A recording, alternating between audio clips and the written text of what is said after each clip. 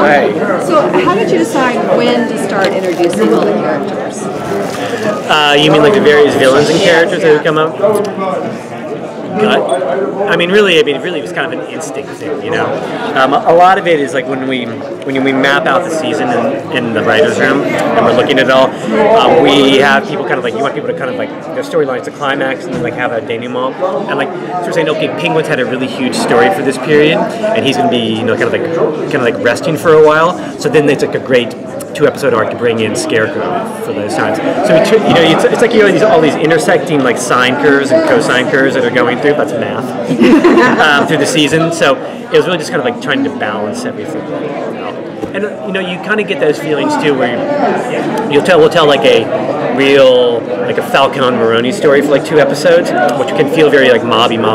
So then you're saying, oh, well now I really want like a story that's going to feel more super villainy. So we'll do like Jonathan Strange or a Red Hood episode or something like that.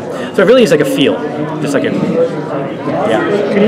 Can you give us a sense? That's pretty specific, huh? Yeah. Okay. Can you give us a sense of the direction going into kind of as we start heading toward the finale, like like an overview of where we're going? Sure. There's a 3-episode arc that's going to begin in 19 and goes to like 21. Yeah, that's 3. Which is Gordon's investigating the serial killer that's going to impact him in his really personal way. That's going to have like repercussions all through season 2, like really damaging. The Penguin story that he's been running up against, like his kind of like rise. This season we kind of thought of as the rise of the Penguin. But the Penguin story will come to like a really bloody and dark conclusion in the finale as we see like all of his plans and machinations finally kind of like erupt and like kind of start to rip Gotham apart. And we see Gordon's kind of like butting heads with the establishment inside of the GCPD as well, kind of like coming apart. And then you see other characters who are coming forward and like really doing things, and you see sides of them as they take like those evolutionary steps forward to becoming the people they're going to become. Selena, Enigma, Bruce, all those characters take those big jumps forward, going, oh, I see you actually are on the path to becoming the person you're going to be, that we all want to be. It's going to be hard to pace out, knowing how young our Bruce Wayne is in this show, and how much fun it will be to get to these villains when they're their full-fledged selves. Right. How do you guys handle that in the writers' room, the instinct to want to go to the most fun place, but know that you've got to like draw it out a little bit? You know, it's. I mean, I think a lot of times. I don't know. It's telling the origin stories. We've taken a lot of like steps even further back. You know, like even telling like a Jonathan Crane origin story. We actually focused on the father, not on Crane himself. You know, and we tried to take a lot of like lateral steps for those things too. Like everybody knows the Red Hood story that we can read like in the Alan Moore story. So we just took like a different Red Hood story that we tried to say, okay, let's take all of these and go even further back in time and try to tell an interesting way of doing it. So. I don't know. I mean, honestly, it's one of those things where we always kind of go, we know we can't go there. So what's the most interesting version that we can tell here that will make the journey there? Like, it's as if we all know we're driving to Chicago. But on the way to Chicago, you're like, hey, let's stop in Reno. This is actually going to be a lot of fun. Oh my God, we got shot in Reno. Whatever. So many of the characters you have to keep because we know they have a future. Right. But Jada announced that she wasn't coming back as Fish. So is there a potential for her to come back, or are you happy that you actually have a character you can kill off? I mean, I don't know if she's going to come back or not. You know, I mean, I feel like you guys have to watch the finale and see what happens, and then I also live in a world in which, you know, characters can come back frequently, you know. And also, DC has been really flexible about characters who we in the canon know, oh, they survive because they have to do X later.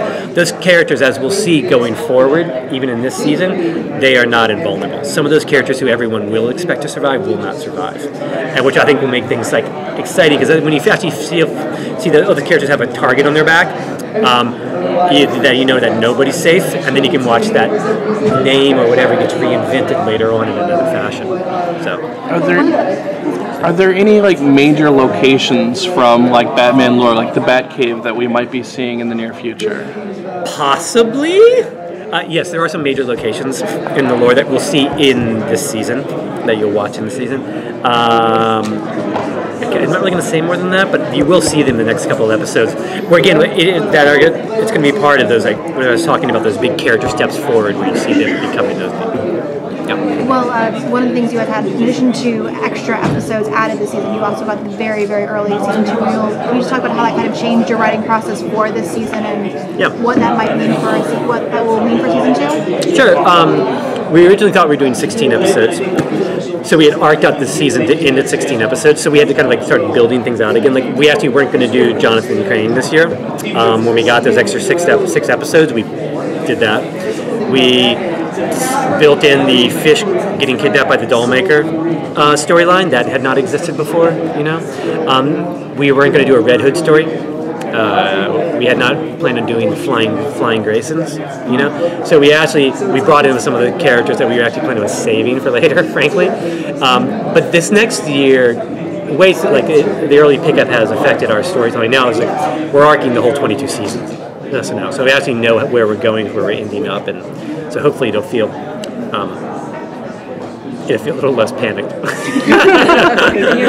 doubt that. But. And you're bringing in Lucius Fox?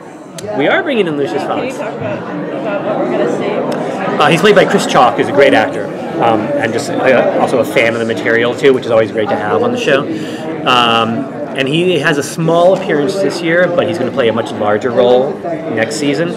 So, as we've seen, like Bruce, young Bruce, investigating what's going on at his family's company, that mystery will kind of deepen next year, and Lucius starts to play a role. Bruce doesn't know who he is yet, and doesn't know what his intentions really are, as they kind of find their way towards a relationship next year, and he helps them uncover the mystery. So. What can you say about Last question. About Fish's trajectory in the last few episodes? Because obviously she is further apart, set apart from kind of everything that's going on in Gotham right now. She does. I mean, we will see her with all the other characters by the end of the season, and obviously, Penguin's final rise couldn't happen without Fish being a part of it. So we'll see the two of them kind of come back together, and really hopefully satisfying.